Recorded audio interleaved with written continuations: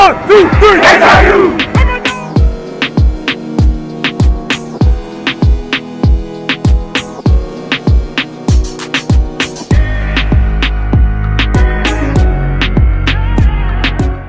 What's up, Hampton Nation? We are here in Daytona Beach at the Municipal Stadium for yet another day of action-packed football.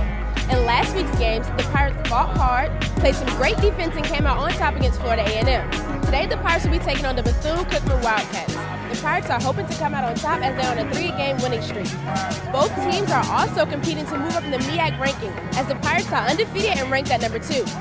The Wildcats are ranked at number 6. Today's game will have a hostile playing environment, as it is the homecoming for the Wildcats. Kickoff starts at 4 p.m., so don't go anywhere. Tatiana Wilson, Pirate Sports Network.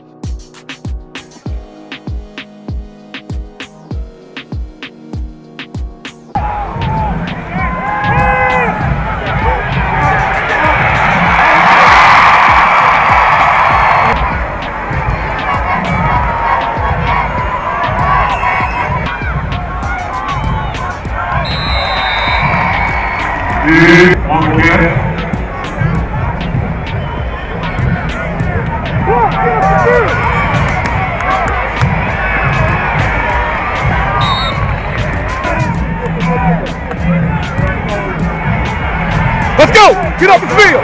Get off the field!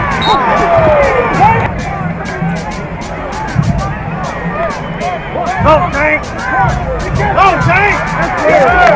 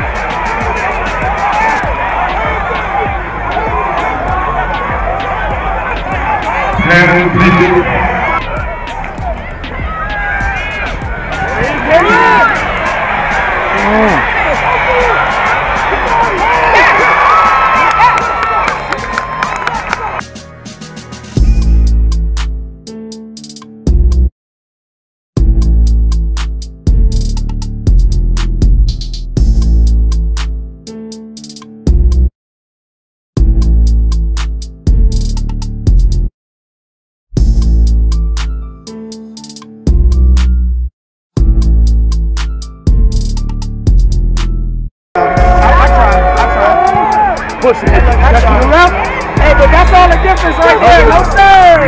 No, sir.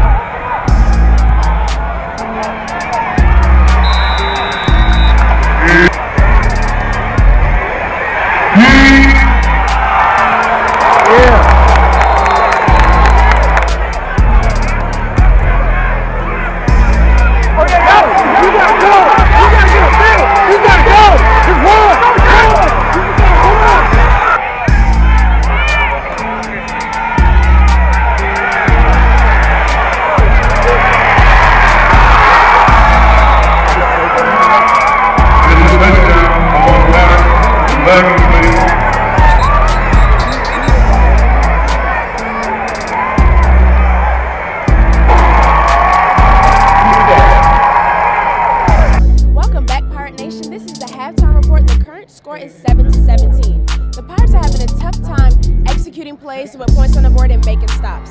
However, we have seen some great plays from Yaki Johnson, Alden Knight, and Ronnie Bell. Hopefully in the second half, the Pirates can execute plays and minimize the penalties and come back in the second half and finish the ball game. Tatiana Wilson, Pirate Sports Network.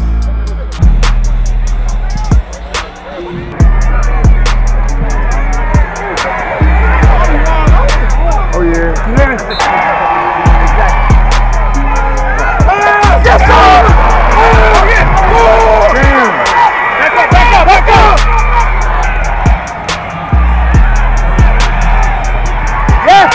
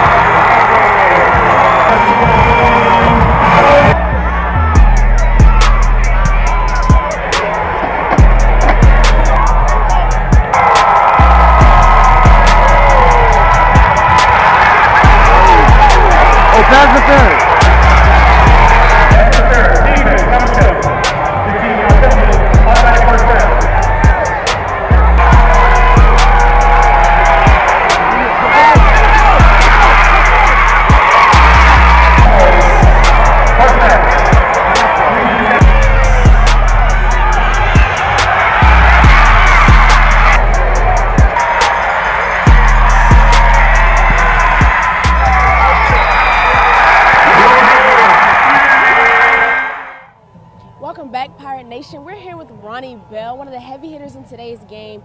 Ronnie, so in the first half, we noticed that you guys had a tough time just putting points on the board and making stops. So what was your mindset during the first half of the game? I mean, I always knew we was one play away from scoring the football, but we waited too late to start to put our foot on the gas. And during halftime, what did you tell yourself just to prepare for the second half? I said, everybody stay calm, man. It's going to play itself out. But like I said, we should have started way earlier than we did. We usually start off hot. We waited late today. We came to a team's homecoming, and it just didn't fall in our way. And you were very explosive in today's game, 2 touchdowns, and you just kind of just went out there and played and just did everything that you could to put points on the board. So how did you execute through the pressure? I mean, I didn't feel really much pressure. We prepared all week for this, and I knew I was going to see a lot of man coverage, and there's no surprise. Just capitalized on my opportunities. Thank you. Appreciate it. Welcome back, Pirate Nation. We're here with Raheem Husky. And first off, I just want to ask you, defensively, you guys did well making stops and not allowing them to pretty much score, really. So what was your mindset as on the defensive end? Shit, man, I was hoping we could shut them out, man, and just get the ball on the ground on that last possession, man. That's about it. And you came out very explosive in the second half. You caught an interception that changed the momentum of the game. So can you just speak to that? Shit, just trying to make a play when they come my way, that's all. Thank you. Appreciate it. We're here with Coach Maynard. First off, Coach, I just want to say you guys did a remarkable job on the defensive end, making stops and just making it tough for the other team to kind of score. So can you just speak to the defensive? Yeah, we got off to a bad start there. They got 2 touchdowns early. After the first 6-7 minutes of the game, we was down 14-0. But you know, our guys showed a lot of intelligence, 42, and played hard the second half. First half, they only had 17 at halftime. They had 14 the first 5 minutes. And they was on the field, you know, our defense was on the field for 42 plays. So they did a great job. You know, we needed one more stop. You know, we needed one more stop there. The offense, the guys stuck together, and we came back, took the lead, you know, and then we gave it up at the end. And we had an opportunity right there to tie the game up. And, you know, when that happens, he missed the field goal.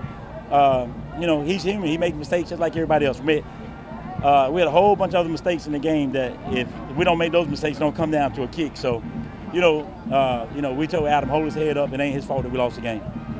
And what can you say? I noticed that penalties seem to be a setback, a major setback for you guys a lot of times. So what can you say for your team to help you guys just kind of, how will you prepare them to minimize the penalties in the games going forward? Well, you know, I don't think we had too many in the second half. There was the first half that we had a couple of penalties that kept the drive alive, and they scored on that drive. So once we knew if we stopped the penalties that we could stop them, and that's what the defense did for most of the game, you know, after that first 14 points. Sorry about that. So, you know, so we knew penalties is a big deal. If we can keep away from the stupid penalties, you know, that costs you games sometimes. Yeah, and next week you guys will be taking on another MEAC team, which is going to be North Carolina Central. So as you guys are going in and you're trying to stay in the MEAC, how are you guys just kind of prepared for that? Just like a regular game. You know, it's the next game. It's the biggest game of the season. We're not undefeated no more in the conference, so we don't control our own destiny. We just got to win out now and see what happens, see how the chips going to fall. Thank you. Thank you. That's a wrap here at the Municipal Stadium. The final score was 21-24. The Pirates fought hard but were unable to execute and win the game. Next week, the Pirates will be back home to take on the North Carolina Central Eagles. It will be a pink out game as well as Family Day, so you don't want to miss it. Join us back at the Armstrong Stadium. Tatiana Wilson, Pirate Sports Network.